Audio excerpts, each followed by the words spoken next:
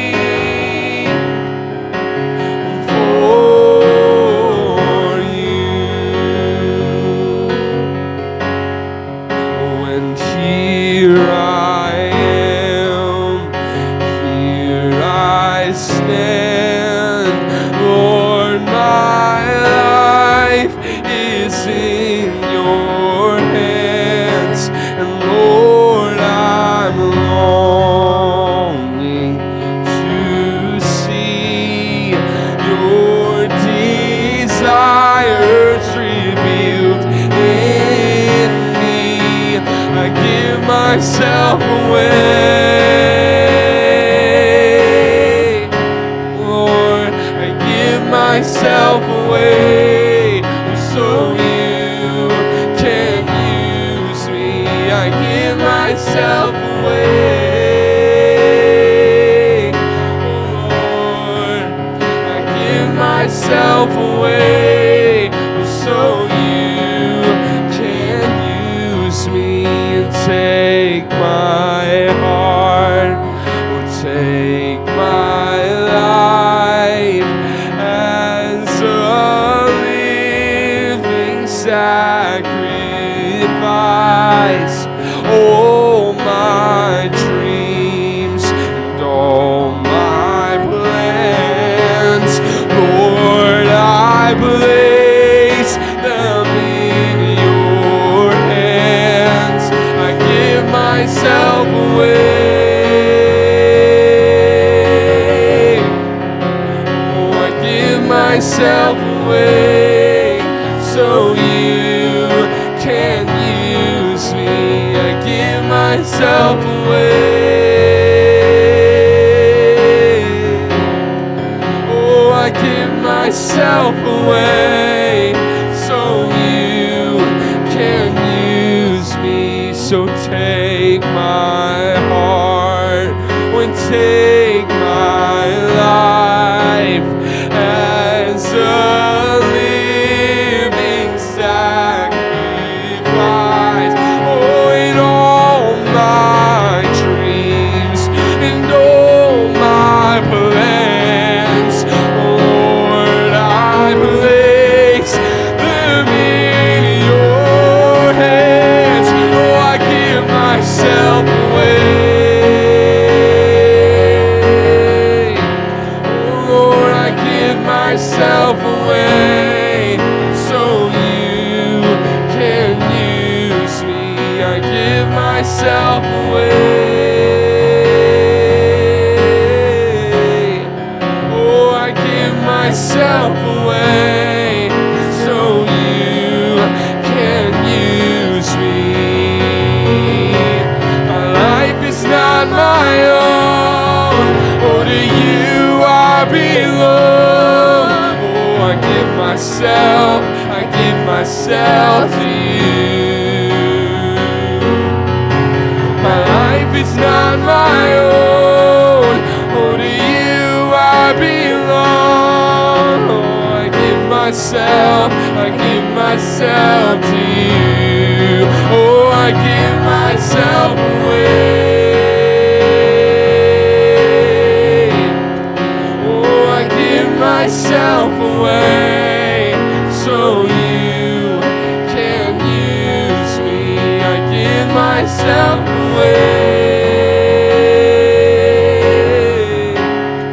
Oh, I give myself away so you can use me. Oh, my life is not my own. Oh, to you I belong. Oh, I give myself to you. Come on, tell him this morning, my life is not my own. Oh, to you I belong. Lord, I give myself to you. Oh, Lord, my life is not my own. Oh, to you I belong. Oh, I give myself to you. Oh, my life is not my own. Oh, to you I belong. Oh, I give myself to you. I give myself away. Oh, Lord, I give myself away so you, Lord, can use me. I give myself away. I give myself away so you can use me.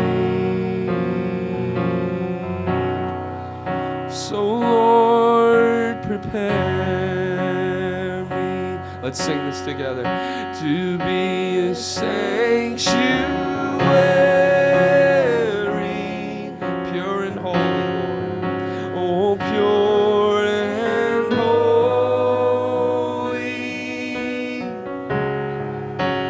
Tried and true. Oh, and with thanksgiving, I'll be a living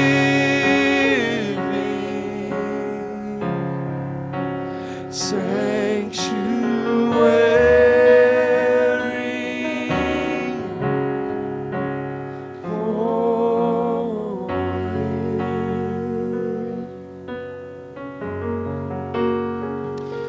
You know, a big difference between the Old Testament sacrifices and the sacrifice of Jesus, and even our sacrifice, is in the Old Testament, those animals, whether it was a lamb or a goat or a bull or a pigeon, a turtle dove, those sacrifices were not voluntary. The person they would sin, they would need a sacrifice, they would go find one. But that sacrifice was not, if it didn't want to go, it didn't matter. That sacrifice had to go. But Jesus, when He came, He said, no man takes my life from me, but I lay it down of myself. Jesus was a willing sacrifice. He wanted to, because He loves us, He wanted to give us all. He wanted to lay His life down for us.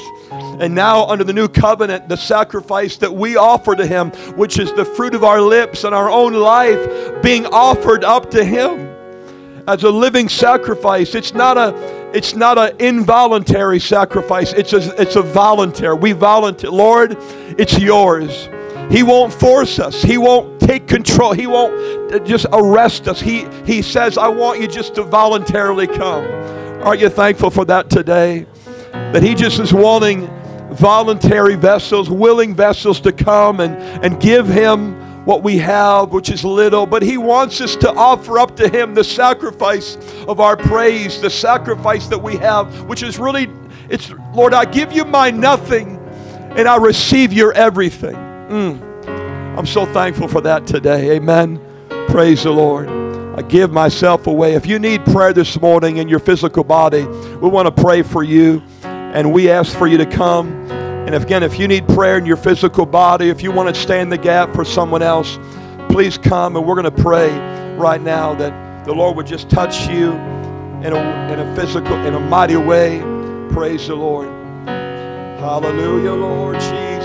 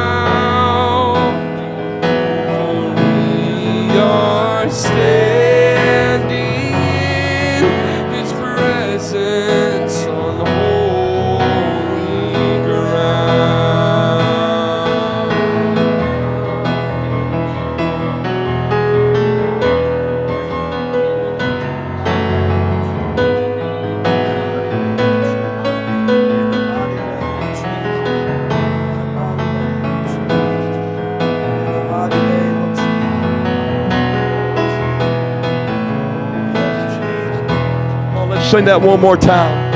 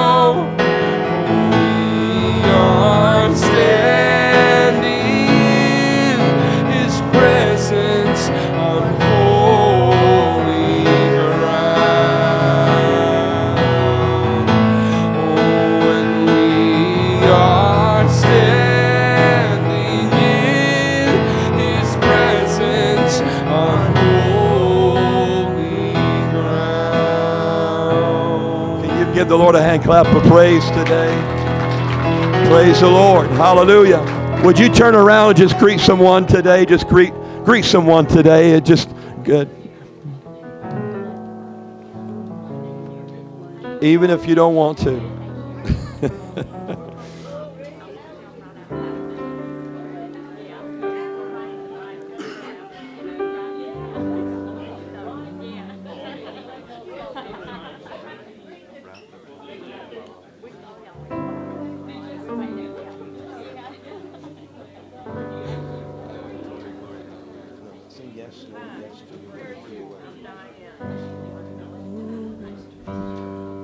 Say yes, Lord, yes, to your will and to your way. I'll say yes, Lord, yes, I will trust you and obey.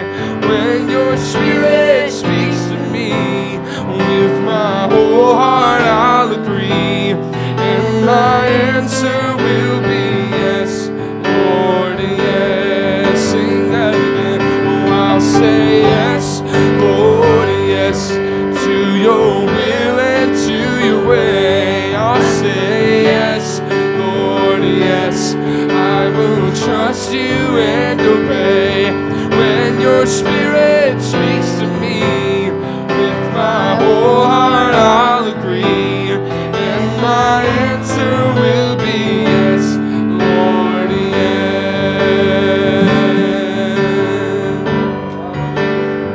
Come on, is that your prayer today? Yes, Lord, yes, to your will and to your way. Hallelujah. Praise the Lord. Hallelujah. Well, it's so good. It's so good to see every single one of you today. This is Mission Sunday. And even though we're a local church and we want to reach our local community, but we have a vision just to reach the whole world. As Jesus said, go into all the world and preach the gospel. And I'm looking forward to this service, the rest of it. We have Dr. Kenny Flaming with us, is going to share. And if you walked in and wondered who's that man wearing that clothing, okay, it's just he'll explain it, all right. But I was going to try to wear my Pakistan, but it didn't. I don't have nothing like that. But if you have your bulletin, you'll see the announcements for this week. And again, I encourage you to put that bulletin on your refrigerator. Just pray for during the week. We have some birthdays this month and coming up. Jessica on Friday, so happy birthday, early happy birthday to you, Jessica. And then Arlene on Saturday. It's good, happy birthday to you, Arlene. Can we for the birthday girls? And praise the Lord. Then we have our Tuesday Bible study, of course, and then Thursday prayer meeting right here at 10 a.m. Saturday, that's October 19th, this coming Saturday, we're having a men's Bible study. So men at 9 o'clock here. And so if you can make it, men, we encourage you to do so. We've had some really good men's Bible studies. And so if you can make it, I encourage you to do so, guys, this Saturday at 9 a.m. And then then there's some other announcements there. Praise the Lord. We're going to worship the Lord with our giving today. And let me share this with you. At the end of the service, we're also taking another offering for Brother Flaming to support his work there that he is doing. So we want to support him and bless him. And so just want to let you know that. And so let's pray. Father, we're just so thankful today for the privilege of being able to worship you with our giving. Lord, everything that comes into our hand comes from your hand. And we give you glory and honor and praise. Lord, we ask and believe you, Lord, that your blessing would rest upon every individual, every household, and this church collectively. And we give you all the praise and glory. And everyone said, amen and amen. Praise the Lord. Go ahead, brother. I'll say yes, Lord, yes, to your will and to your way. I'll say yes, Lord, yes, I will trust you and obey. When your spirit speaks to me, with my whole heart I'll agree, and my answer will be yes, Lord, yes. So I'll say yes, Lord, yes, to your will and to your way. I'll say yes, Lord, yes, I will trust you and obey. When your spirit speaks to me, with my whole heart I'll agree, and my answer will be yes, Lord, yes. When my answer will be yes, Lord, yes. Praise the Lord. You know, I announced it last week, but man, we are still just so thrilled with what God has done. He's blessed us, this church, with our own facility, and it'll be some time before hopefully we can close on it at the end of this month, and we can get in there as soon as possible, as soon as that church moves out, but which will be at the very latest February of next year. But I'm telling you, God has performed a miracle for this church. He really has.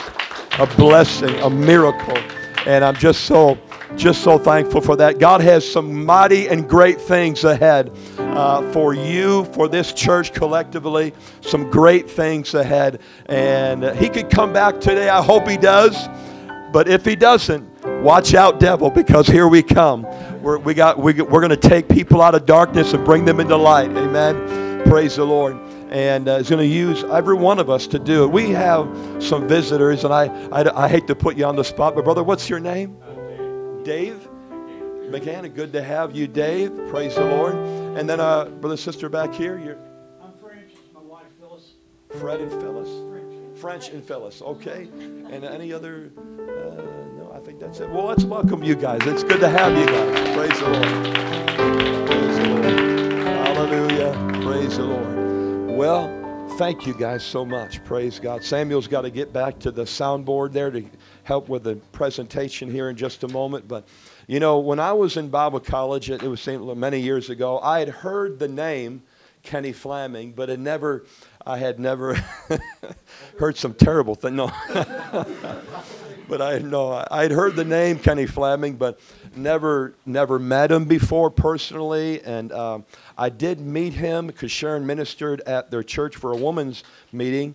And I forget which year that was, and I think I might have met you then briefly at that time, but it wasn't until just recently that I've really gotten to know Dr. Kenny Flaming a little bit more and just growing in our friendship. But when I heard I've heard it on SBN, but I've also heard it when I went to Wichita this past August. Him and his wife lived up there in Wichita now, and we went to lunch together, and he was sharing his story about how the Lord has opened up this door to Pakistan, how the Lord had put that on his heart.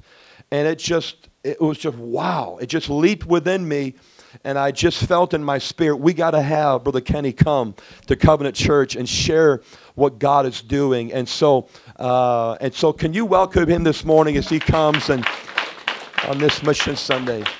Praise the Lord.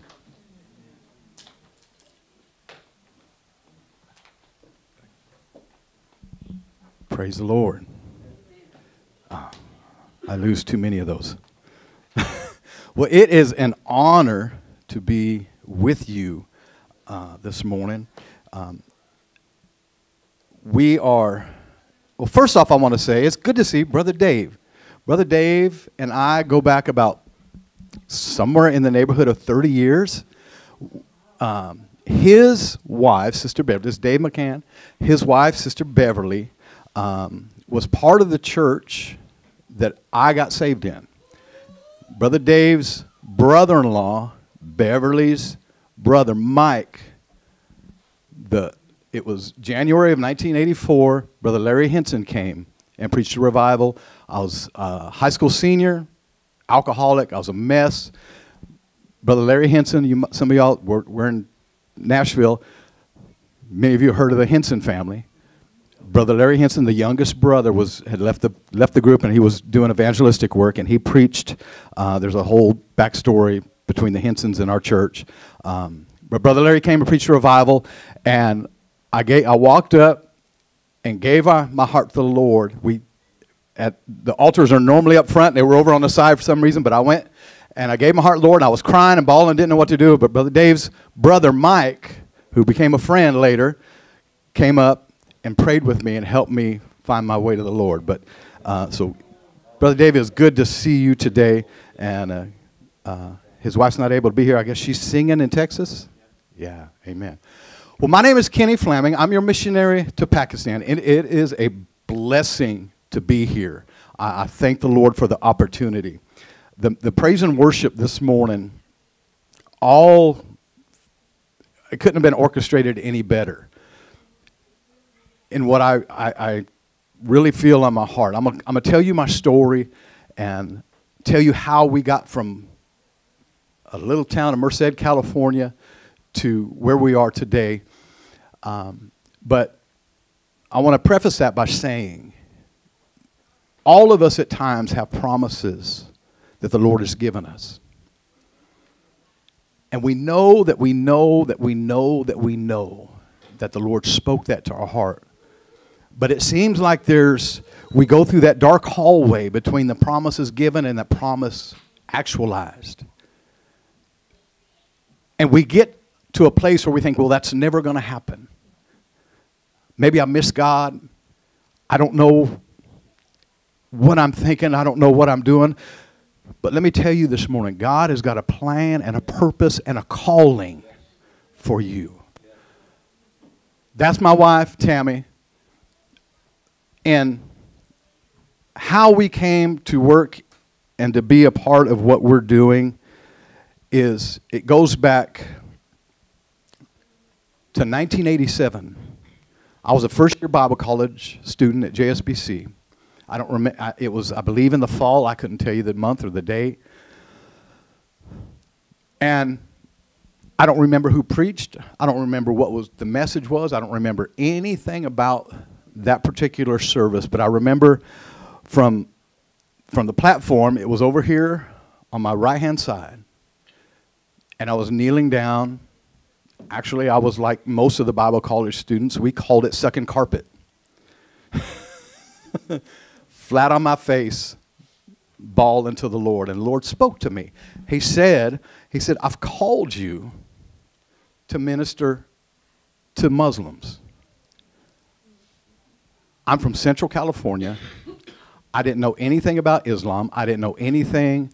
I knew one Muslim person. And oddly enough, they ran a convenience store, Country Boy Market on Beechwood. Dave might remember that. Nice guy. Didn't know anything about Islam. Didn't know anything about the Muslim religion. And we went through life. I went home and told my wife. She doesn't remember that. I remember it. She doesn't remember that. But the Lord put that on my heart, and I thought, how in the world is this? Nobody from Central California, how will that ever happen? I said, okay, Lord, I put it on the shelf. I said, Lord, if that's you, you're going to bring it to pass. And from time to time, I'd think about it. I thought, well, that's an impossibility. But in 2019, we pastored in Louisiana. We recently moved from Abbeville, Louisiana, southeast Louisiana. And we pastored there for the last 10 years. We were in Louisiana basically pastoring the last 25 plus years. And in 2019, the Lord put on my heart, he said, I want you to pray about traveling overseas and preaching.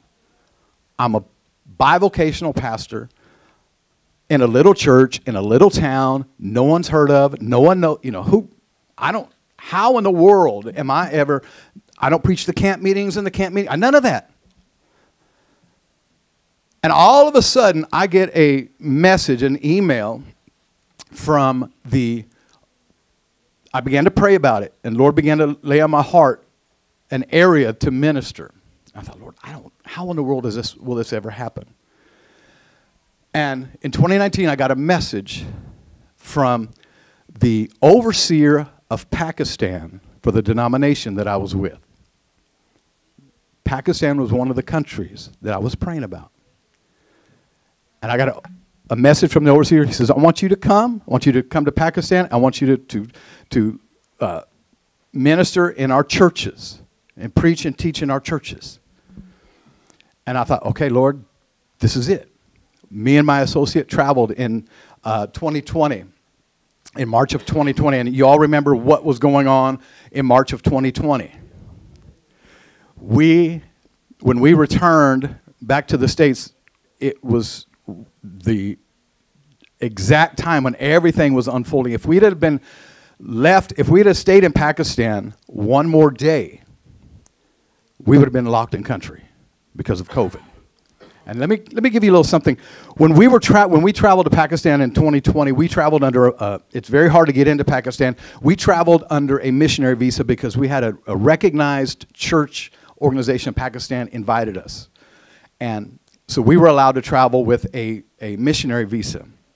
We made application. We went in March. We made application, started the process in December. We did the process. They contacted us. We had to add a few documents here and there, and they had to verify that the organization invited us. And so we got everything in order, and we submitted it, and we waited. We've raised money for our trip. We've been prepared for the trip. And we couldn't get a visa. I'm not buying tickets until I get a visa. A month goes by, 2 months go by. We get into March. We get through the first week, and I'm emailing them. Do you need anything? I need a visa. Oh, just wait. Do you need anything? Just wait. We are planning to leave on a Sunday. And it's the Wednesday before. I don't have a visa. My friend doesn't have a visa.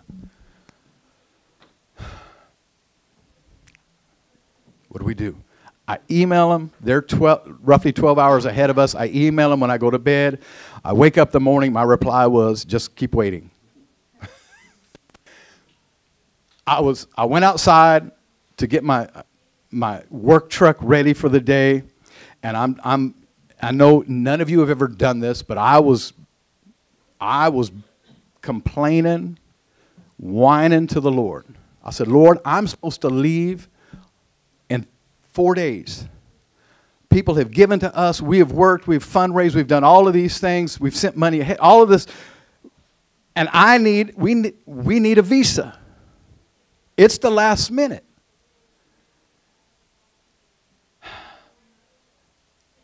And I asked the Lord something. I said, Lord, will you, I know you're faithful. I believe you're going to come through, but my faith is weak. I know no one's ever been there. But I said, Lord, would you remind me of a time when at the last minute you came through? Immediately, I won't go in, I don't take the time, but he reminded me of a situation. It's a wonderful story. He reminded me, I said, all right, Lord.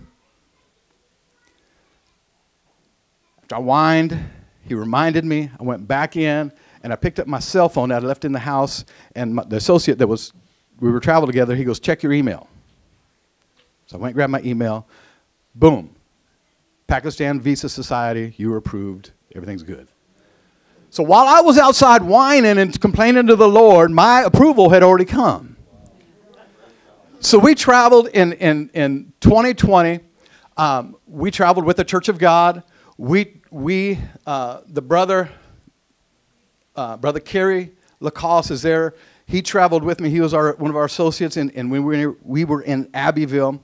And we traveled, and one of the things that we wanted to do is we wanted to bring Bibles. It was on our heart to bring Bibles into Pakistan. And so we brought these. Many of you have seen them on SBN. These are the Outreach Edition Expositor Study Bibles. We brought 25, probably maybe 30 of these in our luggage. We paid for an extra piece of luggage so we could have an extra 50 pounds to put our, we packed those light, put as many clothes, Bibles as we could and not go over the 50-pound limit. But the ministry did something else unique. They sent us these thumb drives. This is just a simple thumb drive. But on this thumb drive is the study Bible in a electronic form, one of Brother Swaggart's albums, and a study guide, one of his study guides that had been already translated into the Pakistani language, which is Urdu. And the good thing about these is when these weigh 2 or 3 pounds, whatever they weigh. You can only carry so many, but you can put 100 of these in a Ziploc bag. They weigh 2 pounds. We took hundreds of these.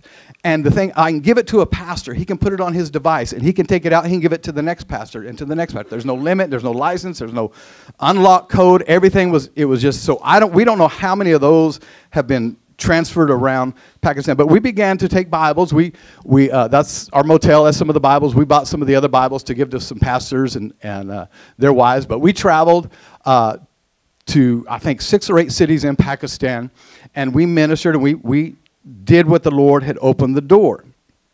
And after that first trip, I was hooked. I knew that this was something that God was calling me to do.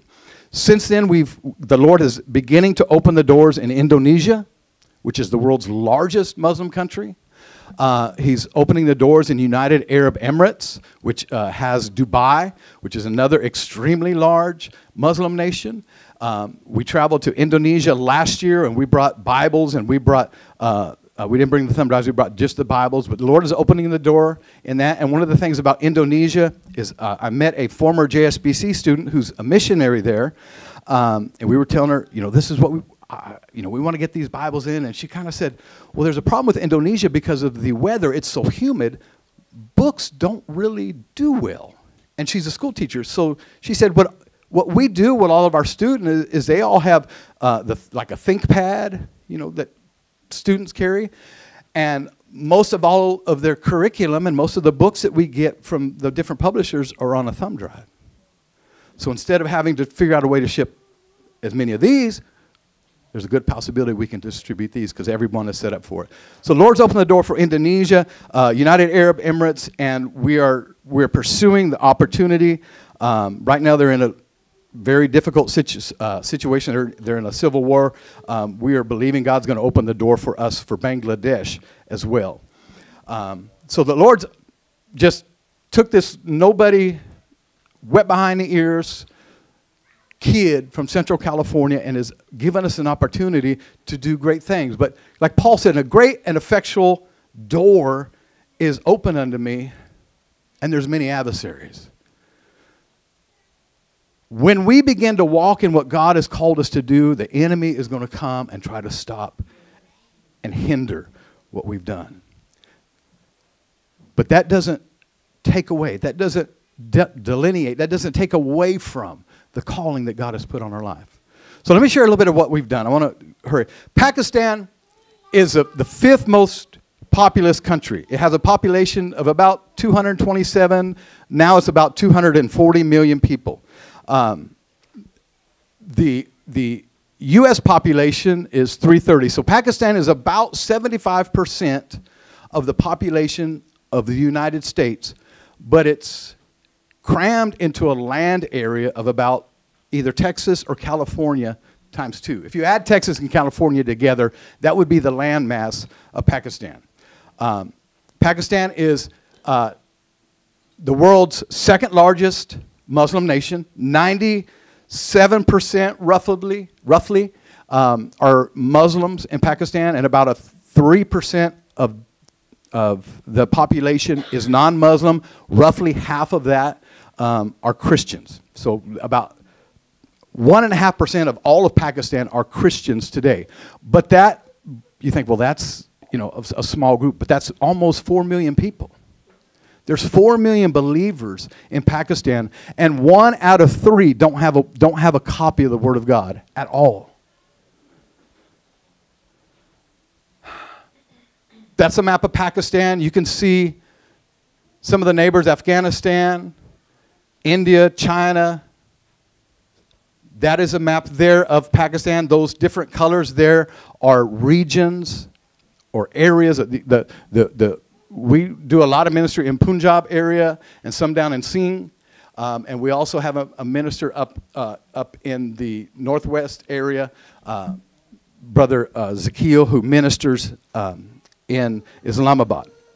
So what we're doing now, every day, whether we are here, whether my wife and I are here in America or we're in Pakistan, we are doing, we do pastors and leadership conferences, we do evangelism, we do some crusades when we're there. We're focusing now on pastoral training. We have a group of pastors that we have a monthly Zoom meeting where we come together and we're able to train, because we're only able to travel a few times a year, and so, but there is a great need for the pastors and leaders in Pakistan for sound doctrinal training. I'm going to be honest with you. All of the crazy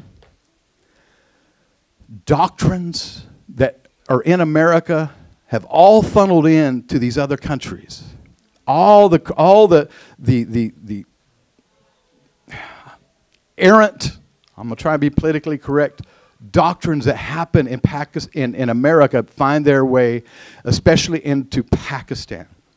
And so we're working hard on training pastors and leaders and Sunday school teachers and entire churches on sound biblical Christian classic Pentecostal theology. When we're there, we do leadership conferences. We will rent a building, they call it wedding hall. It's a banquet hall. It may be from anywhere from, it may seat 200, and I think I have a video coming up.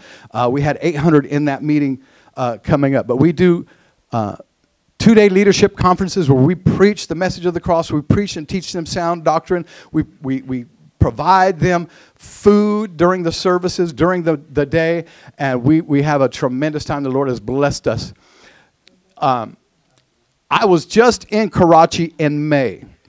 Karachi is an area, it's the largest city in Pakistan. It is an area that we worked hard to try to get into because we wanted to get the Bibles into Karachi, and we didn't have an avenue. We didn't have any really solid contacts, but the Lord made a provision, and He opened up that opportunity for us to get into Karachi. And we had a leadership conference there when I was there in May, and the pastor did this video, and hopefully it'll work for us. Kind of show you what we do.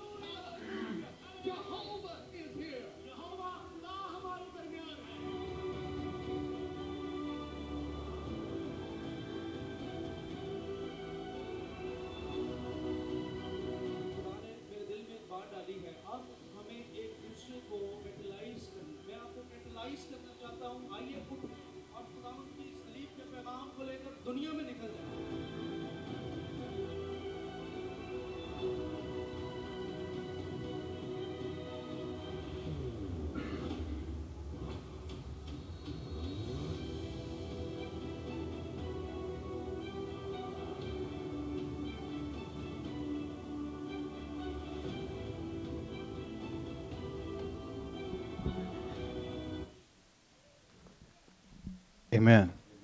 That brother that was interpreting or translating for me, he's there to my left. His name is Pastor Tahir Victor Paul. And he was the brother that translated, it was in my pocket, I probably lost it, the study guide on the thumb drive that we handed out the first time. Never didn't know who he was, didn't know anything. Our next trip that we took after that, the Lord put us in connection with him, and he is now the coordinator of our ministry. He was able to give his testimony on SBN when we were there, I think, last year, to tell you a little bit about what God did in his life. He was the seventh son. He was raised to be, when he was born, his parents says, you're going to be, when he was an infant, they dedicated him to Allah. They said, you're going to be a Muslim preacher. You're going to be an imam. And he was raised with that understanding. And he went to school. They sent him to the best schools, and he was trained in the Quran. He was trained. He was being promoted and groomed to be a Muslim preacher, an imam. And when he was about 16, 17 years old, he went to his teacher at the Muslim school. He says, you talk about Jesus, but you never talk about this Jesus in a good light. And his teacher told him, you don't worry about Jesus, you worry about Allah. He said, but I want to know about Jesus. He says, don't worry about Jesus. He's none of your concern. So he went to some Christian friends that he had, and he said, I want to know about Jesus. Will you tell me about this Jesus? And well, they were scared because of the climate of Pakistan. They said, we're not going to tell you about Jesus because it's illegal to convert someone from Islam to anything else. Not only is it illegal, it can cost you your life. So his Christian friend said, we're not going to tell you anything, but if you really want to know, we will take you to our pastor. So they went to his pastor, went to the pastor. He said, I want you to tell me about this Jesus. I want to know about this Jesus. And his pastor said, if you really want to know about Jesus, he gave him a Bible. He said, I want you to read this Bible. So he took the Bible. He went home. A few days later, his mother found out he had a Bible. And she says, you can't have this in my house. You get it out of my house or we're throwing it away. So he took the Bible. He went back to his to the pastor. He says, I can't my mom and dad say I can't have this in my home. So I'm bringing it back. He says, but I still want to read it. And the pastor said, well, if you want to read it, you can come to my house and read it, but you can only come after dark where no one sees you. For 2 years, side by side, he compared the Quran and the Bible. For 2 years, side by side, read both books back to back. And after 2 years, he gave his heart to Christ. He was 19 years old. He went to his family. He said, I'm no longer Muslim, I'm a Christian. They said, no, that's not possible. A few days later, they had a quote-unquote family meeting. And his parents were there, his other brothers, his sister, his grandparents, and all of his cousins were at the home. And they went and they told him, you either renounce Christianity and come back to Islam, or today's your last day. Today's the day you die. How would you like to be confronted with that? He says, I cannot. I've given my heart and life to Jesus. I am now a Christian. And they said, if you renounce Jesus and you go back to Islam, come back to Islam, your life will be great. Everything will be fine. But if you don't, you're going to die today. He says, I can't. I can't. His cousin reached into we call them our Pakistan pajamas. This is a shalwar and kameez is what they are. That's the traditional dress of Pakistan. He had a cousin who reached into his vest and pulled out a handgun. And the distance between myself and Sister Cornell, he pointed that gun at him and pulled the trigger again, again, again, again, again. It went click, click, click, click. His family beat him. I have seen the marks on his body 20 plus years later where his family beat him. They called the police. They arrested him. He stayed weeks in jail. When he got out of jail, that pastor that shared the Bible with him adopted him. He's never had any form or sort of contact with his natural family. He changed his name. That was now his dad. That was now his mom. And he has all new brothers and cousins, and they're all Pentecostal preachers in Pakistan. And God put us together, and now he's on my board. He's our coordinator. He coordinates all of our service. He does all when we do the teaching for the pastors. He does all the interpreting, all the translation for us. When we go through another study guide, he's the one that goes through them and converts it over to Urdu. And it was awesome for him to give his testimony. So this is. I want to try and go through that, but this is one of our pastors' conferences. This was about a year ago, the first time I was able to go into Karachi.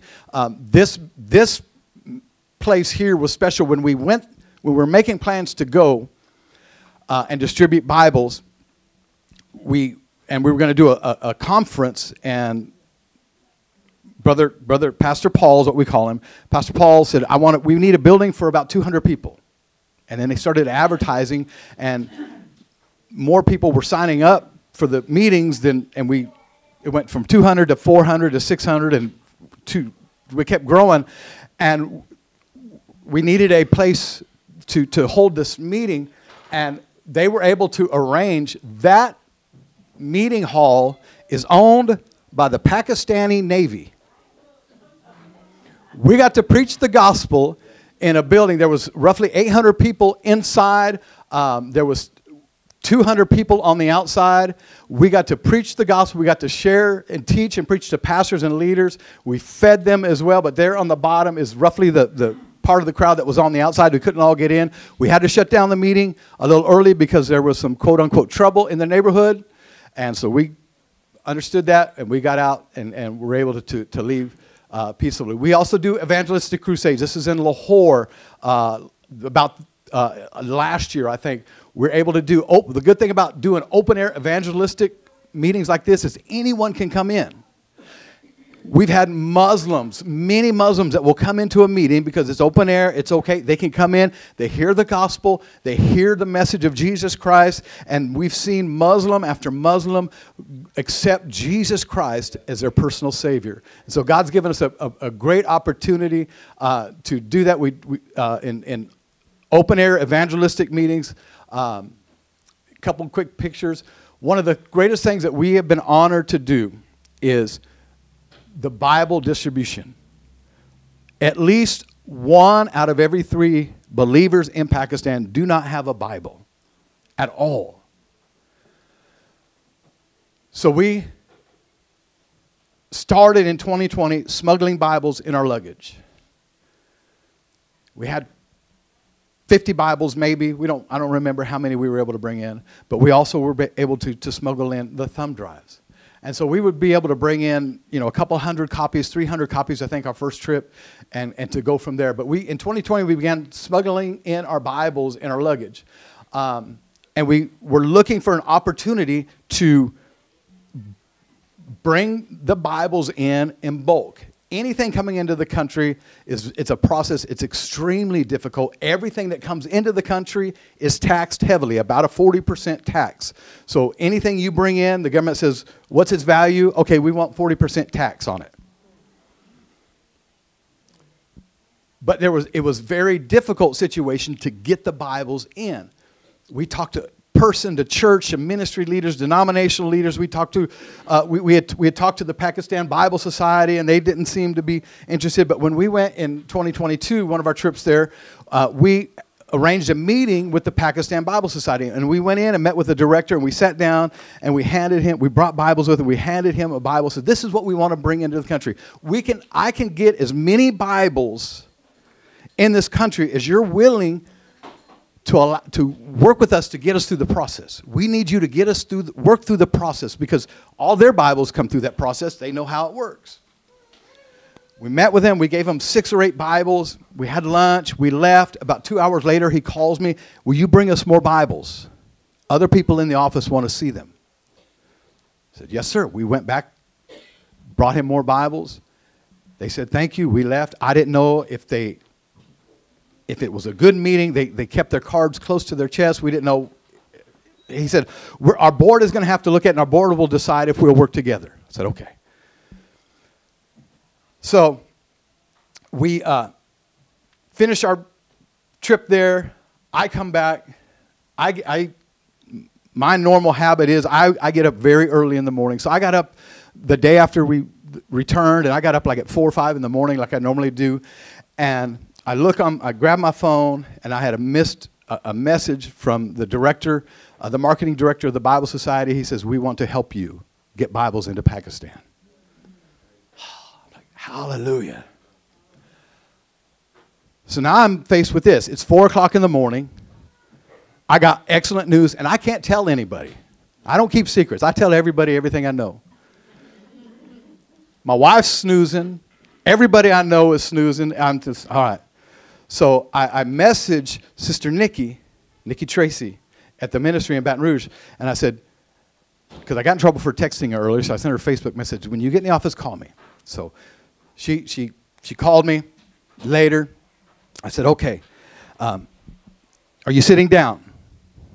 She says, why? I said, I got news. She goes, okay. I said, the Bible Society of Pakistan is going to help us get the Bibles in to the country. She said, what? She says, we've been trying for years to get the Bibles in. You've been trying, I've been trying, we've been trying together, nothing. The Bible Society said they will work with us in the process. And they did that. So we were able to, it took a while to get everything and everything. I won't go into all the details because it's a crazy process, but God has enabled us. And in January of 2023, we received our first shipment of Bibles, an entire shipping container. A 40-foot Connex trailer holds 12,500 Bibles in cases of 12, no pallets, hand stacked, top to bottom. And we received our first shipment of Bibles in January of 2023. They went through customs and all that process and another process and another process. They were finally released to us in April of that year, and we took possession of them and began to distribute them. And June 8th, well, let me set this up a little bit.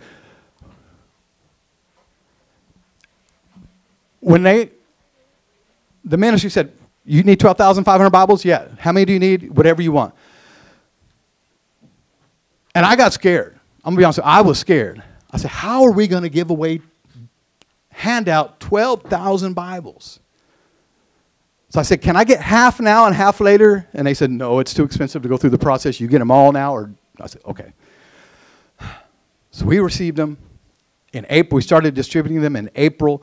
By the end of the year, we were out. We had given away all 12,500 Bibles.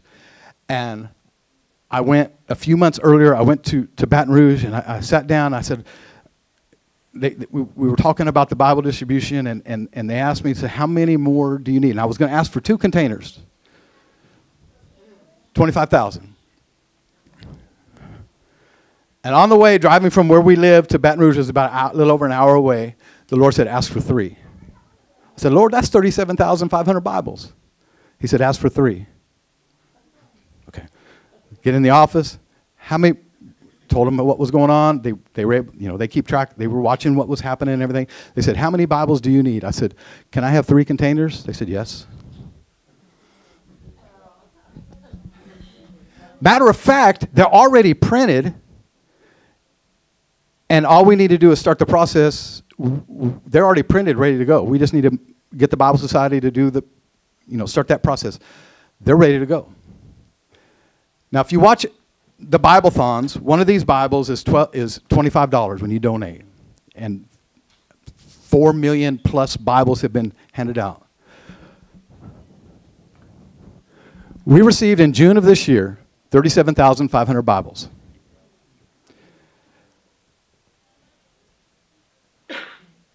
And that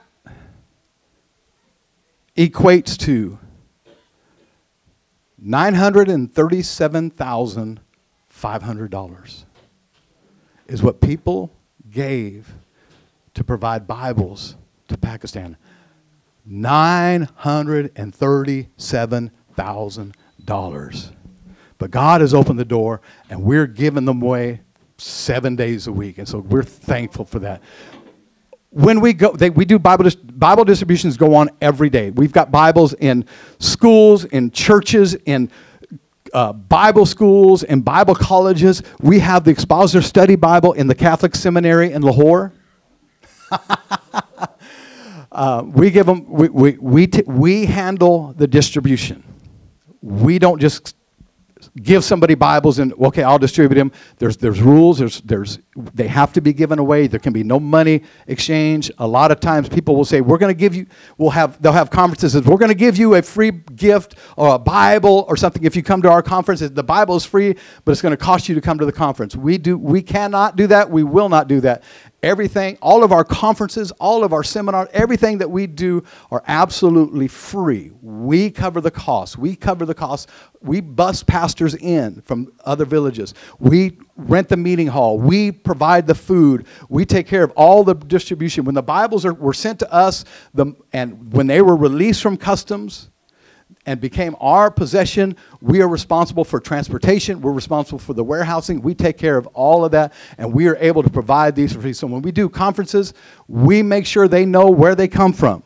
We make sure that they know what God has done. That's up there in the upper left. Brother Cornelius is in Lahore. He is an awesome brother. He handles the majority of the distribution. When we were in Karachi, the one in the middle, that's when the government security guards that was there to protect the meeting, he and his partner got Bibles. The bottom right is me and Brother Kerry in our first trip. These are a couple of distributions. Our pastors are doing distributions in different we have 3 distribution centers. We have one in Karachi down south, one in Lahore, and we have a pastor in Islamabad, Brother Zakil, who does distribution in the northern part. Just some real quick, that's Brother Zakil there. Brother Zakil is the first ordained World Evangelism Fellowship minister in the nation of Pakistan. He's a good brother. We met him on our very first trip, and it's wonderful. He's just a great brother, and that's some of the distributions that he's done, that we've done together over the years. It's just been a tremendous blessing. Also, I'm going to try and hurry, because there's something I want to get to.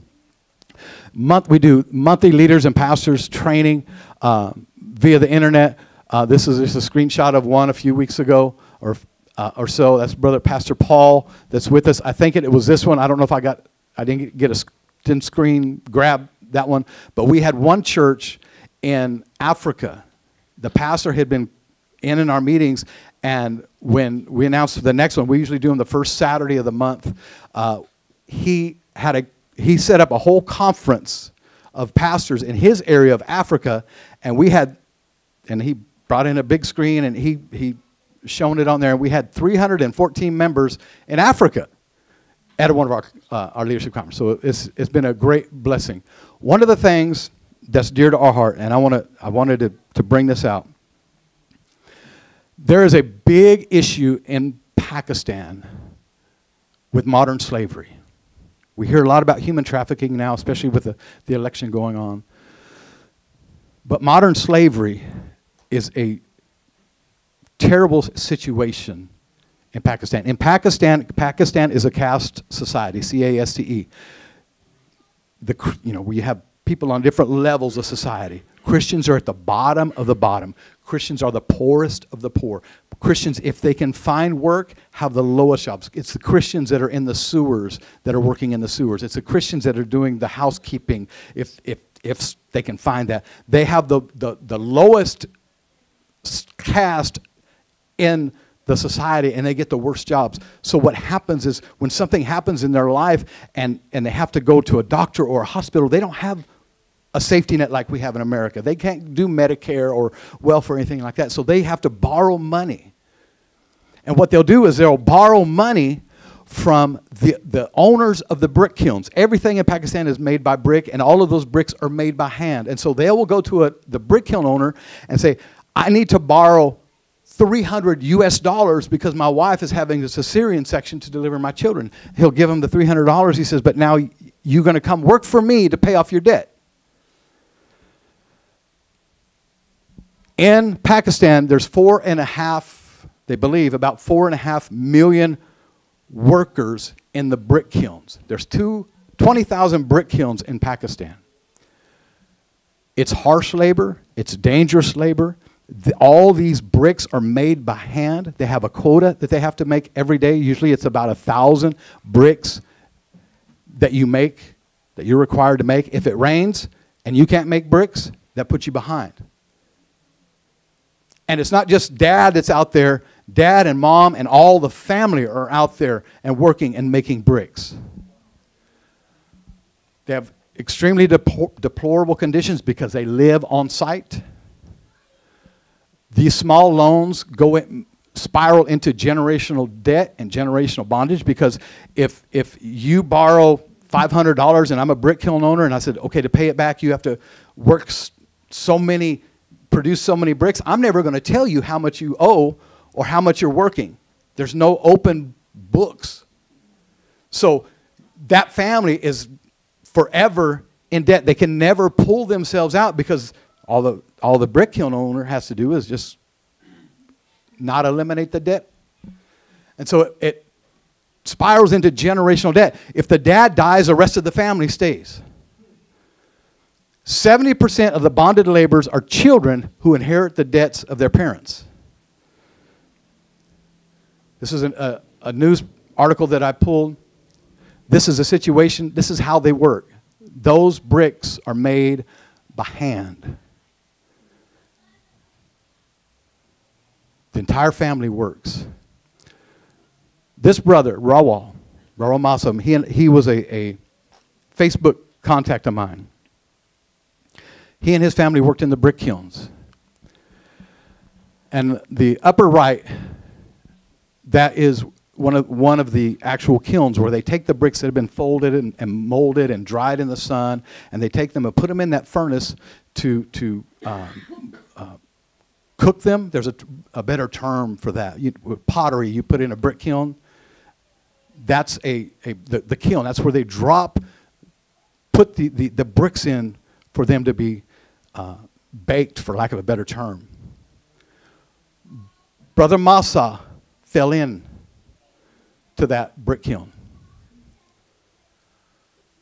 The brick kiln owner refused to turn the fire off for over 2 days. And that looks like a disc, that metal disc. That is what his family was able to recover to put in the coffin to bury him. That was all that left after 2 days. Yeah. God's laid on our heart. We call it Operation Freedom, Path to Freedom. God has put it on our heart to help. I have on my desk at home, I've got a file with 7 families and their situation on how that are wanting to be brought out of this modern day slavery. We estimate, it's going to vary by situation, but we estimate to pull an entire family out of modern day slavery is roughly about $5,000. Out of that $5,000, we're going to pay the debt to the kiln owner, the brick kiln owner, pay their debt off. The problem, if we just pay someone's debt, is they're stuck in that situation. They don't have any means to live. They don't have any means to provide for themselves, so they're going to go back into debt. They're going to be in that situation again. So our plan, our goal, what we're going to do is we're going to purchase them pay their debt. Out of the 7 files I have on my desk, the highest debt is about almost $1,200. An entire family is a slave for $1,200. We can pay off that debt. We're going to relocate them to one of our Christian communities, one of our Christian colonies. Christians live together in colonies for safety reasons, for other reasons. We're going to relocate them to one of our communities under one of our pastors. We're going to help them find a motorcycle or some form of transportation so and take care of their housing for a short term, maybe 2 or 3 months, so they can come out of that place of bondage, come out of that lifestyle that they're in, put them in one of our Christian communities with one of our local pastors, provide them housing assistance for a few months so they can join the workforce and be able to take care of their family on their own. And we're going to do all this with under the umbrella and the assistance of a Christian community that will be there for them. The pastor will be there. That community will be there to bring them through, bring them out, and allow them to get to where they need to be, not only in physical freedom, but in spiritual freedom as well. And roughly what we figure it's going to take is maybe around $5,000 for one family. And so we're doing everything that we can to make that happen.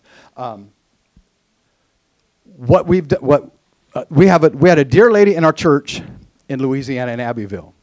She saw what we were doing. Lord put it on her heart to make, she calls these freedom blankets. It's a hand crocheted lap blanket. And she said, Lord put it on my heart. I'm going to make these, and you can give them to people that help to do what you have to do to help people in Pakistan get out of slavery. So she's made these. She's selling them around Abbeville, and her family, everywhere she goes, she's selling these. And so I brought one. I've got more in the vehicle, but one of these, all we're asking, if the Lord puts it on your heart and you would like to help bring a family out of slavery, if you can do $75 or whatever best you can do, if you want one of these, let me know. I've got a few with me. I don't want to sound like a commercial, but I just want to give that opportunity there. If Lord puts that on your heart to work with a family in Pakistan and bring them out of slavery, that option's there. I want to move ahead. Boom, boom, boom. Come on. Click. Oh, I got pointed the right direction. Real quick, how we got to be where we are today, and especially in the Bibles. Back in, as I mentioned, 2023, the JSM gave us 12,500 copies, 1,042 cases of Bibles. We just received 3 more shipping containers, 37,500. The Lord has allowed us, by His help and His grace, to see over 50,000 Bibles reach the shores of Pakistan. And we're doing everything within our power to get them in the hands of pastors. And the good thing is, if you're aware that the expositor study Bibles normally are directed to pastors and leaders because of the limitations there, Brother Swaggart has said, I want those in the hands of everyone that can read English. And so we are able to distribute Bibles to anyone. And Brother Swaggart says, the door is open as long as many Bibles as you need, you let us know, and you got them. He said, I want to see millions of Bibles in Pakistan. Yes, sir. We're going to do our best. So we're thankful for that opportunity. Our vision for the remainder of this year and beyond, we've had to change a few things. Our plan, we were setting up a missions trip for November of this year, where we were hoping, my wife and I and others, we were going to go in and do what we do, the crusades and the teaching and all of that. And what happened is Pakistan refused us visas. They don't give you a reason. In the process, they sent us a note that says, we want to know why you keep coming back to Pakistan. And we travel now under a tourist visa. And they said, why do you want to come to Pakistan? So we told them, we have friends there that are like family. We love Pakistan, etc. And they just refused us, which they do from time to time. So we've just move on. We'll be back in March, February or March of 25, and we'll go again. But our vision is we're going to continue to increase our missions outreach. We want to reach all of Pakistan. We want to see that there's a move of God happening in Pakistan. The hunger in Pakistan. These people will, when we go and have our meetings, the service may start at 6 o'clock. We show up at 8:30, and they're still doing praise and worship. These people have a hunger for God, a worship, spirit. They will worship God for hours. They love God immensely, and there's a great hunger for the things of God in Pakistan. So our desire is to increase all of our missions, everything we're doing in Pakistan. We're going to continue to travel, continue our ministry in Pakistan, the ongoing ministry that goes on every day while we're here. We're going to continue our Bible distribution. Our goal is to get this translated into Urdu. If we can get this translated into Urdu, everyone, we will be literally able to give away not millions of Bibles, because everyone reads Urdu. Only not some of the younger people and the more educated are able to read English, and we make sure we delineate that. When we do a Bible distribution, we make sure they know where the Bibles came from, how they got there, and they are free of charge, but you need to be able to read English. And so that's one of the responsibilities that we have. And so we're praying that the Lord will open that door to translate it into Urdu. Urdu is an extremely, not known to us, but there's tens of thousands of people in America that can read Urdu. So we're believing God's going to open that door. We're going to continue teaching, training Spirit-filled leaders in Pakistan, because when we're not there, we need indigenous pastors to be able to lead their churches. Those pastors, we come in and we do what we can, but those pastors that are there week after week after week and leading their churches, we want them to be rooted and grounded in truth.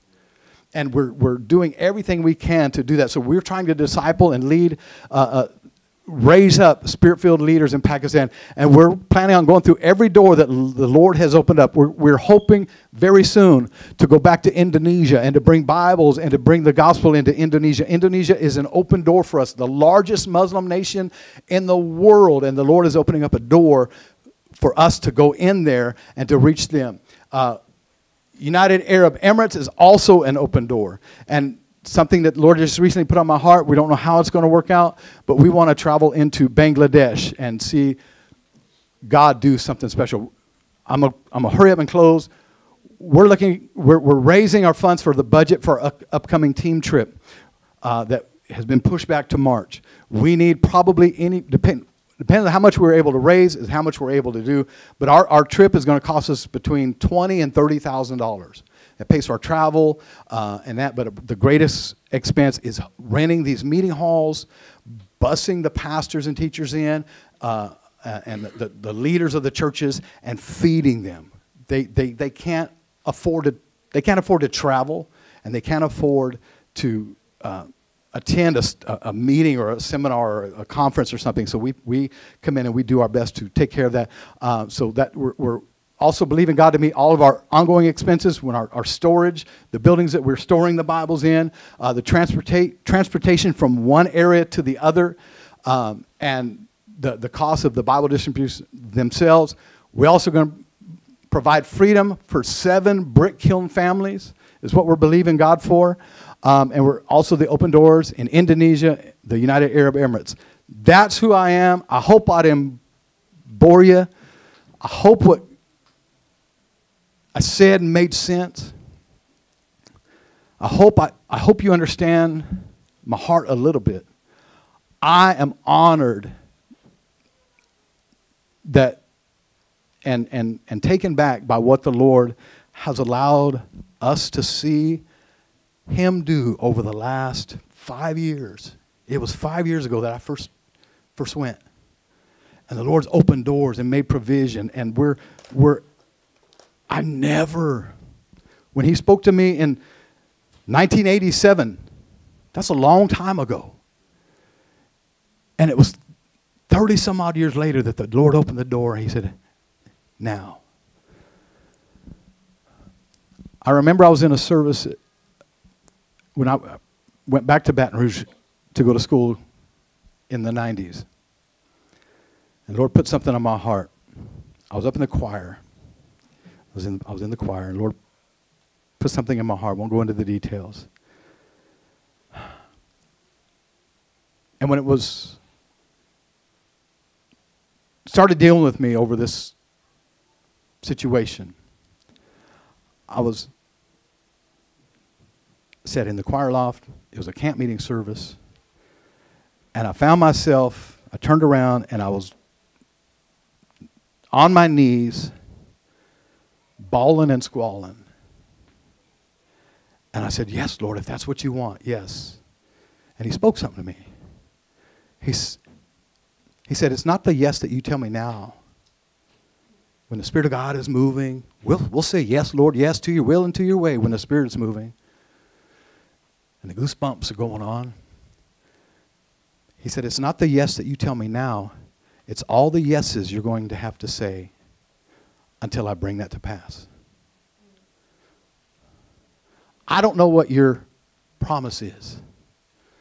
I don't know what it is that you're believing God for in your life. It's easy to say yes now. But there's a lot of yeses that you have to make between then and the fulfillment. There's some no's that you have to say no to. But I know I'm a living witness that his promises are true. The promises of God are yea and amen. Had a t-shirt years ago. It came from Baton Rouge. Promises of God are yes. Yea and amen just means yes. I had a t-shirt that said the promises of God are yes. That promise that God has put on your heart. Can I give you the answer this morning? The promise of God to you is yes. You're going to have to say some yeses between today and when it's brought forth. I praise God that this church is buying a piece of property. 5 years. Your pastor was telling me there's other churches that started around the same time. They would fight you tooth and nail to buy that church. But the promises of God are yes. The promise in your life is yes. Thank you for this privilege, this opportunity. My greatest request from you, Covenant Church in Murfreesboro, Tennessee, is pray for us.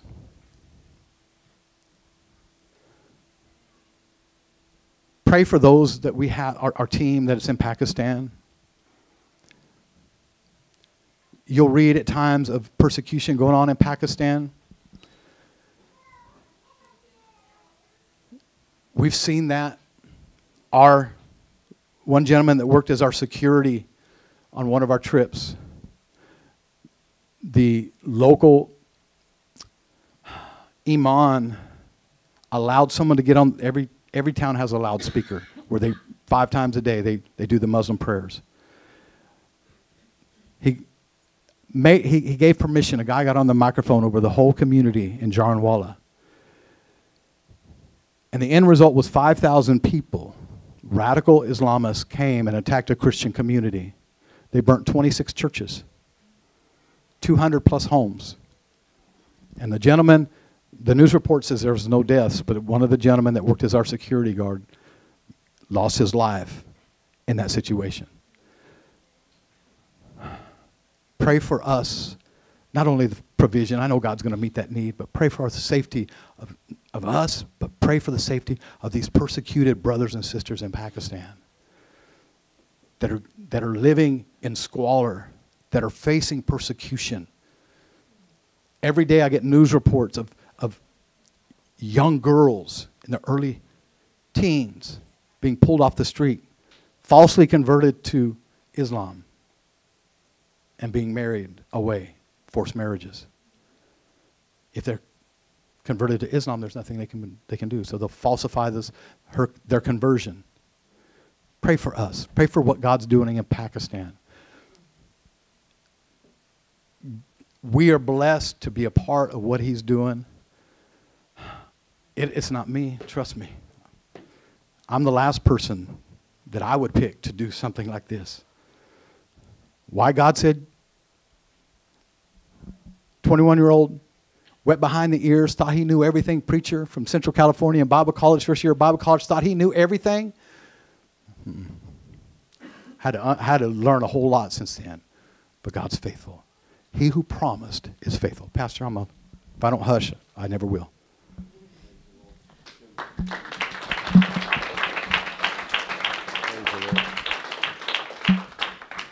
You know, as you As you can tell, what we have here in the States, we can often take it for granted because we have so many freedoms here. And just seeing the pictures, it can seem as if, well, it's as if it's not even real. It is, of course, but because of such a different culture and a different environment and the different pressures that they have, it can seem so disconnected.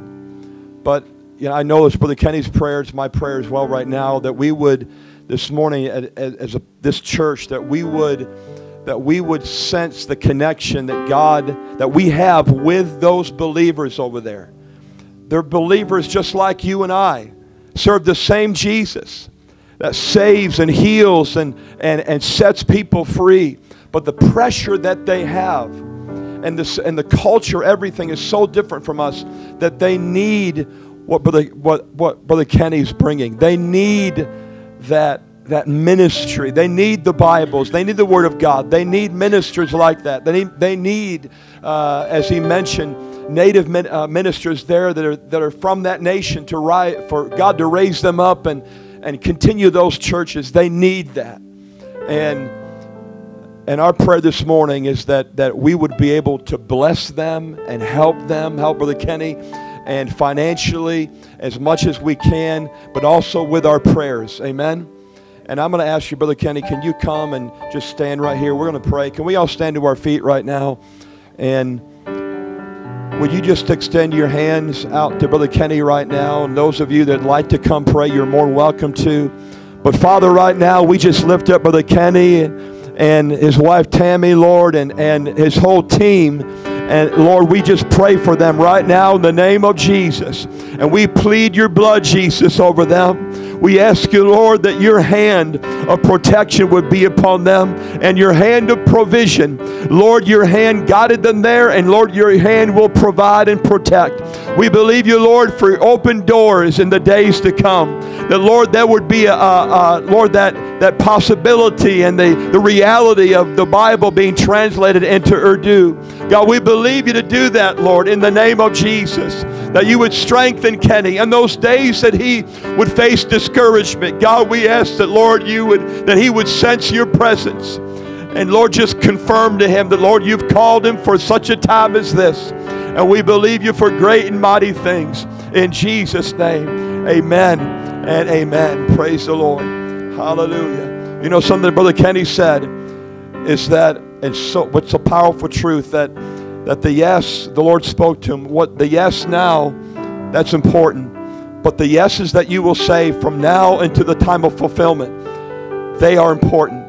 We need to say yes, amen, to the Lord. And I'm going to ask Brother Steve if he can come and just put the offering basket right here. And I'm going to ask you to give an offering, to give the best offering that you can. And those that are watching online, you can go to our website and just push in the special speaker, and you can give a donation that way. We'll make sure we get it to Brother Kenny.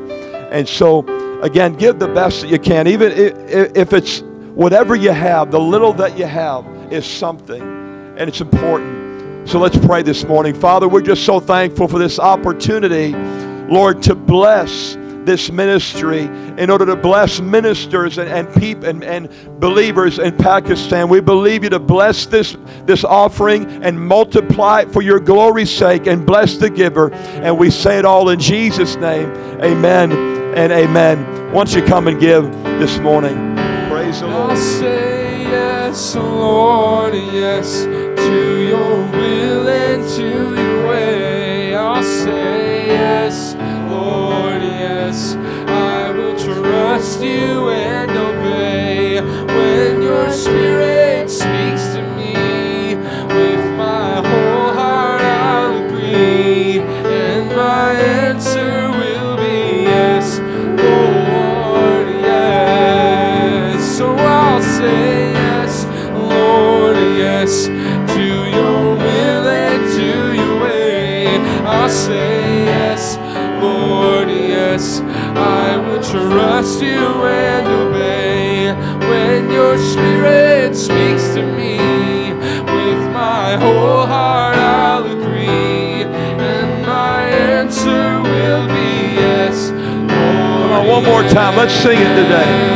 Oh, I say yes, Lord, yes, to your will and to your way. Oh, I say yes, Lord, yes, I will trust you and obey. When your spirit speaks to me, with my whole heart I'll agree, and my answer will be yes, Lord, yes. Oh, and my answer will be yes, Lord, yes. Come on, give the Lord a hand clap of praise today. Hallelujah. Praise the Lord. Well, God bless every single one of you. Remember the services we have Tuesday, Thursday, prayer meeting right here at 10, and then a men's Bible study this coming Saturday at 9 a.m. Before you leave, can you just shake Brother Kenny's hand and if you're able to before you leave. But God bless you and have a wonderful day.